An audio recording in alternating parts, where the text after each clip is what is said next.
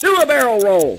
Welcome to the Know, I'm Meg Turney. Here's what's going on in the world of video games. Hide your kids from VR, that's the official word from Sony regarding its virtual reality headset. Apparently, PSVR could be hazardous to kids. Who knew?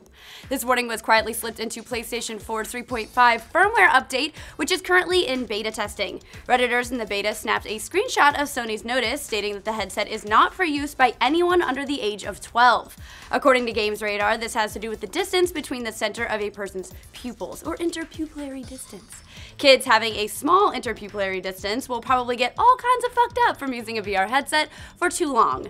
Vomiting, being dizzy, headaches, that kind of thing. Then again, they said the same thing about the 3DS when it first came out, and nobody cared then either. So we'll just add PSVR to the list of things that are silently killing us all. Gears of War 4 probably won't be doing any silent killing when it launches later this fall. If you've been chomping at the bit for details about your favorite curb-stomping franchise, then Game Informer's got you covered this month. The newest issue dishes out tons of info for the game, including the fact that co-op will be scaled back to 2 players once again. Considering the last game was serving up 4-player co-op, downgrading to 2 doesn't really seem as mind-blowing as Microsoft has been describing the game lately, but maybe that's just us. According to Game Informer, Gears of War 4 is also set 25 years after the events of the previous game and stars Marcus Phoenix's son as one of its 3 main characters. Sadly, neither of them is Coltrane or one of his kids. Missed opportunity, Microsoft. Amazon may be rectifying a missed opportunity of its own when it comes to international video game sales. They're now offering international shipping on both games and consoles. This import market game changer was discovered by Twitter user Hadler and then confirmed over at NeoGAF. This is a really small change by Amazon that's actually kind of a huge deal, which you'd know if you'd ever paid a ludicrous amount of money to have a game brought over from Japan.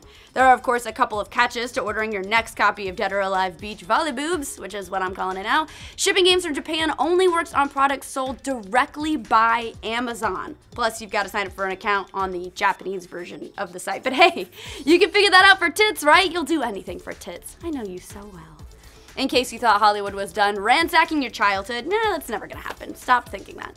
Deadline is reporting that MGM is close to closing a deal for Where's Waldo the Movie, produced by Seth Rogen and Evan Goldberg. Yes, that's Seth Rogen and that Evan Goldberg, who also produced Superbad and Pineapple Express.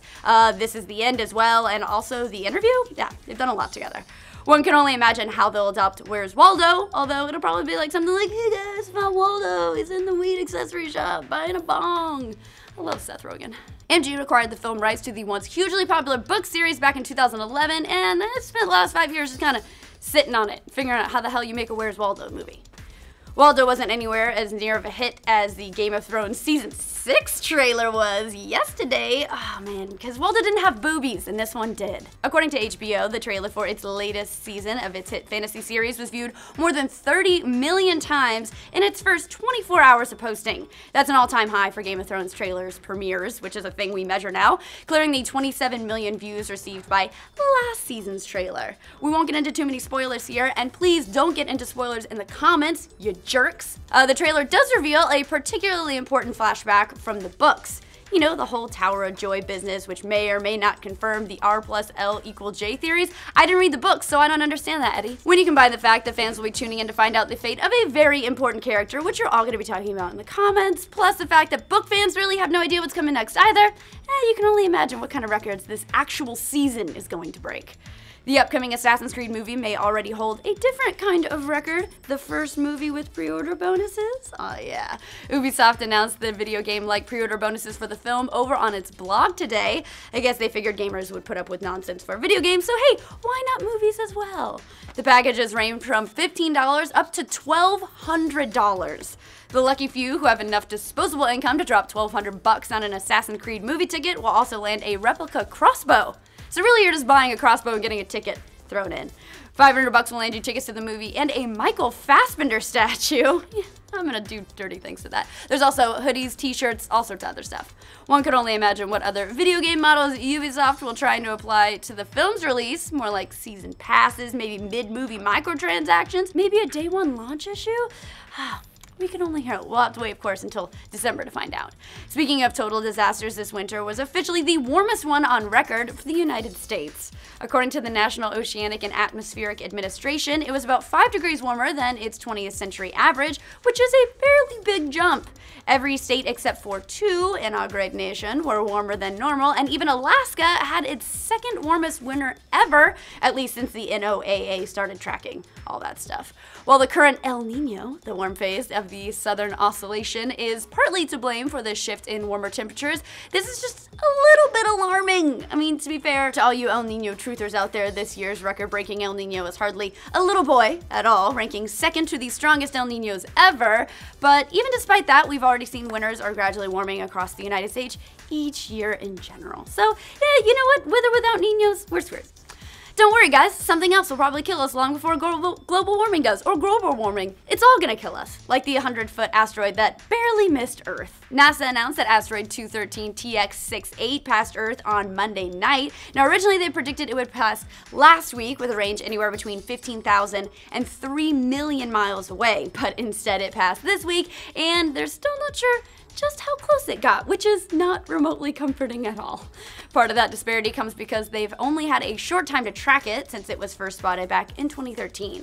Now, to be fair, a 100-foot asteroid certainly wouldn't endanger the entire planet. The asteroid that broke up over Russia 3 years ago that injured 1,000 people and damaged buildings was about 65 feet wide.